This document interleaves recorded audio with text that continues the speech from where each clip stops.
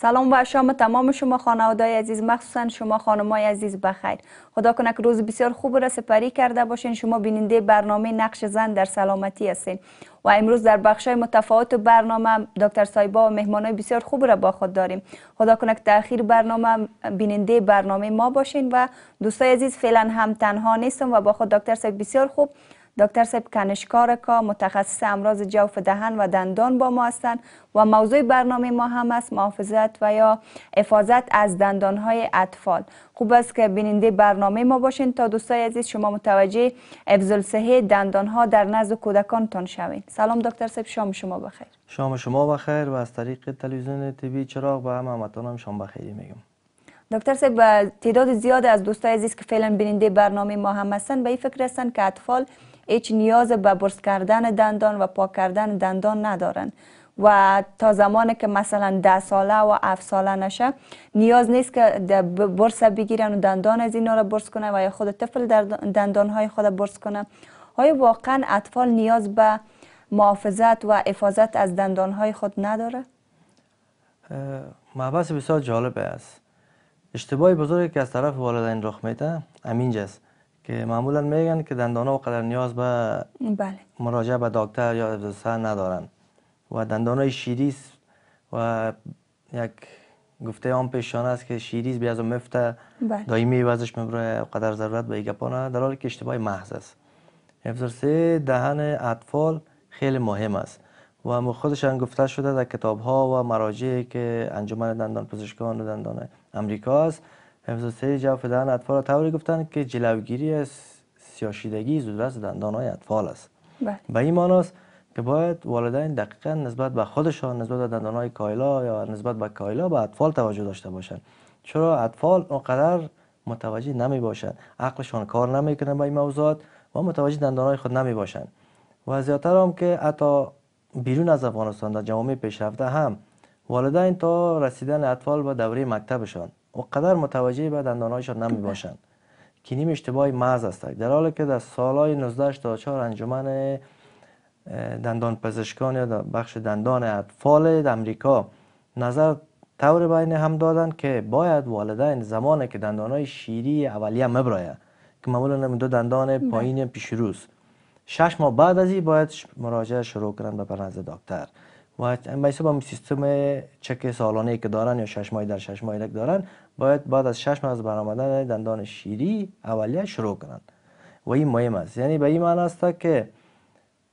حفظ الصحه نزد اطفال مقدم‌تر است نسبت به بزرگسال‌ها که نقش والدین دیگه خیلی رول داره. بله و دکتر صاحب اگر والدین به توجهی کنن و همین حفظ الصحه دهن اطفال خود متوجه نباشن و طبعا اطفال هم خردسن می باشن اونا هم توجه نمی داشته باشن میتونه باعث کدام مشکلات در نزد اطفال شود. خب چنانچه میفهمیم اطفال زمانی که کم کم بزرگ میشن خب دوره شیرخورگیش به یک طرف میمانیم واضح است طفل مکمل نیاز به مراقبت والدین داره.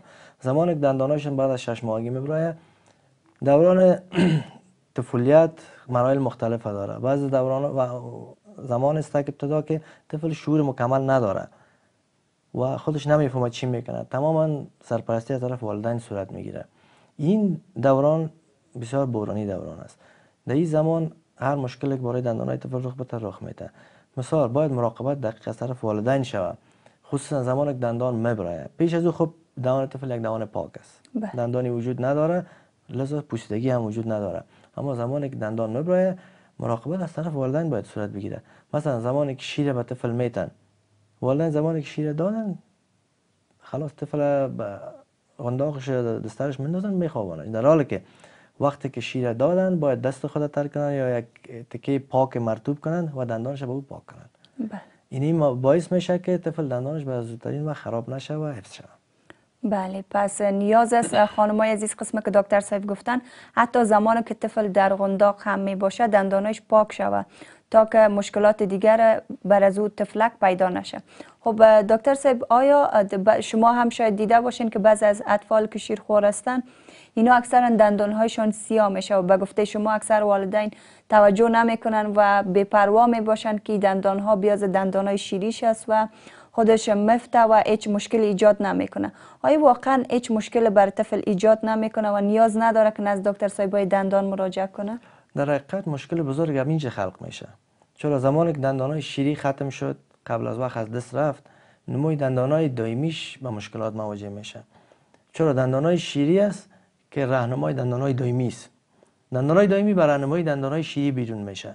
زمانی که موجود نباشه، دندان دائمی با یک مسیری که دلخواه خودش یا قوه جاذبه بالاش تاثیر داشت یا فشاری که بالاش بود به اون مسیر مبرایه، یک سوی تشکلات بالای دندان به وجود میاد، قوس دندانی خرد میشه، دندانای نامنظم به وجود میاد که بعدها مشکلات فراوان به دندانای دائمیش به وجود میاد، مثل سیاهی ها، مثل ضرر و سیم شدن، تمام مشکلات بار میاد. بر علاوه کمبود قبل از وقت دندانای شیری در تغذیه طفل رول داره. وقتی که طفل دندان شیریش موجود نبود، غذا را درست جویده نمیتونه و معلوم داره غذایی که درست جویده نشه و به معده به شکل معده شده نره، هضمش درست صورت نمیگیره، یک سوی هاضمه، یک ضعیفی برای اطفال و ناتوانی به وجود میاد و در نشو و نمایش رول داره. نشو و نمای درست نمیکنند. بله، پس ضرور است که خانمای عزیز قسم که دکتر صاحب گفتن متوجه دندان ها، حتی امو دندان شیری هم باشین و زمانی که اندکترین مشکل پیدا میشه خوب نزد دکتر صاحب مراجعه کنین. و شما خانمای عزیز که دوست دارین اطفالتان صحتمند و سالم باشه، شاید فعلا به می فکر باشین که خب دکتر صاحب و سوال تانی باشه که دکتر صاحب چی کار کنیم و چگونه از دندان های اطفال ما محافظت کنیم. میره هم از دکتر صاحب بشنویم.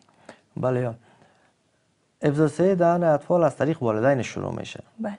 و امی والدین است که هم پاک نگاه میکنن دهان اطفال و هم آلوده میسازن. آلوده را چی طور است؟ شاید سوال خلق شود.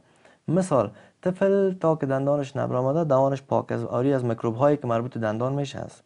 زمانی که میکروب دندان ها ببخشید میبرایه، هنوز میکروبی وجود نداره. والدین است که منتقل میسازه میکروب های مخصوص دندانه، با بوسیدن، با دست زدن به داخل دهنش بدون از اینکه دست خود پاک کنن، به این طریق منتقل میشه.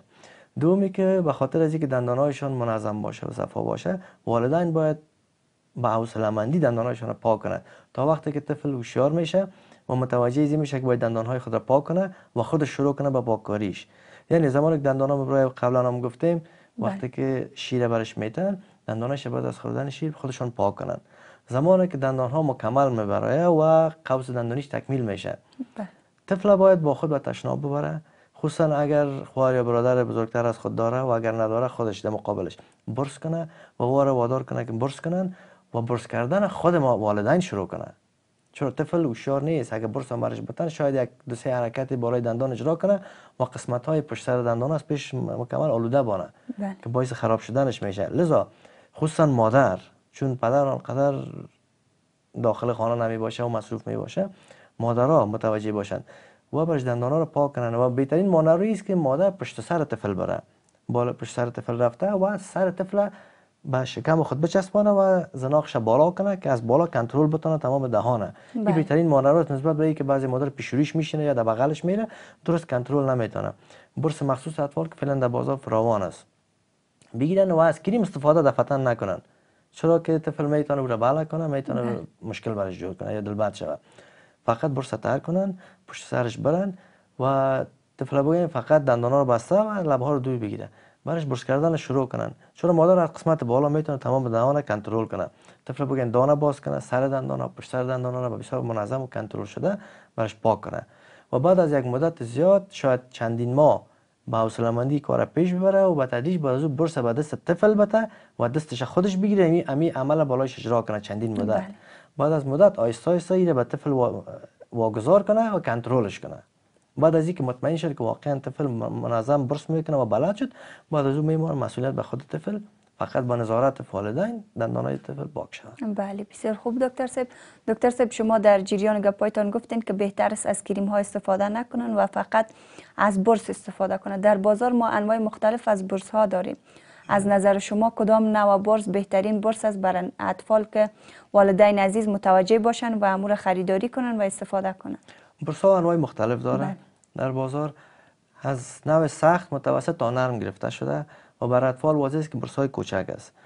بهترین برس نرم است، چرا اذیت کننده بر طفل نیست، بیرایش تخریش نمیشه و فعلا در بازار تا جایی که متوجه دیدیم برس هایی است که به شکل بازیچه هاست. به خاطر تشویق طفل میتونه والدین از این شکل برس ها استفاده کنه. که طفل به بازیچه دلخواه خود میتونه به شکل برس داشته باشه و با علاقمندی میره به او برس کنه. از او استفاده کنن و برس های مختلف است. برس های راست است، برس هایی است که زاویه دار است. او فرق میکنه نظر به اینکه به کدام حالت والدین یا خود طفل راحت است، از این همش میتونه استفاده کنه. و فعلا هم برس های الکتریکی در بازار برآمده که فقط با یک فشار دادن دکمهش و برکت میه و طفل میتونه فقط حرکتش بده به اطراف دندانه و وایبریشن یا حرکت چرخشی که داره باعث پاک شدن دندانش میشه. بله و پس بهتر است که از امی انواع برسایی که شما گفتین دکتر صاحب استفاده کنیم. استفاده شه بهتر است. بله خوب از دوستای عزیز که شما هم متوجه باشین. و دکتر صاحب یک سوال دیگه که به من خلق شد، آیا از مسواک هم میتونیم در نزد اطفال استفاده کنیم یا خیر؟ فکر کنم نه، به خاطر که مسواک میفهمین یک چوب است، چوب محکم و شخام است و او را باید شخص خودش استفاده کنه و او محکم است و دندانای طفل جسامت خرد داره، شاید باعث تخریشات بی‌رها شود و طفل نمیتونه درست پاکم کنه، چرا قسمت های پشت سر دندان ها باید با یک زاویه مخصوص پاک کاری شود. سر دندان و پشت دندان ها که مسواک باز نمیتونه او کار اجرا کنه. بهتر است که از برس استفاده کنه. بله بسیار زیاد تشکر دکتر صاحب. در اخیر هم میخوایم توصیه شما را به دوستای عزیز که تا فعلا بیننده برنامه ما بودن داشته باشید. درست است. به والدین توصیه است که مثل که توجه به دندانهای خود میکنند، توجه به دندانهای اطفالشان داشته باشند و همیشه فرهنگ مراجعه به دکتر رواج بدن به خاطر اطفالشان، چرا اطفال هم ضرورت دارند به اینکه نزد دکتر برن دندانهایشان کنترل شود و اندکترین مشکلی که در دندانهای اطفال دیده میشه و باید توسط دکتر و ترمیم شود و اگر والدین غفلت کنند باعث از رفتن دندانهای اطفال میشه، چرا دندانهای اطفال نسبت به دندانهای بزرگ سالا ظریفتر و نازکتر است و زود تخریب میشه. لذا والدین متوجه موضوع باشند، وقتا فوقتا مراجعه کنند از دکتر و کنترل کنند دندان اطفالشان پیش از اینکه به یک مشکل گرفتار شوند. بله بسیار زیاد تشکر دکتر صاحب از اینکه لطف کردین تشریف آوردین و موضوعات بسیار خوب را بر والدین عزیز آگاهی دادین و مطمئن هستم که والدین عزیز هم بعد از این متوجه خواهد بودن. تشکر از شما، زنده باشید. خب دوستای عزیز یک وقفه بسیار کوتاه میگیریم، بعد از وقفه در بخش بعدی باز هم با ما باشید.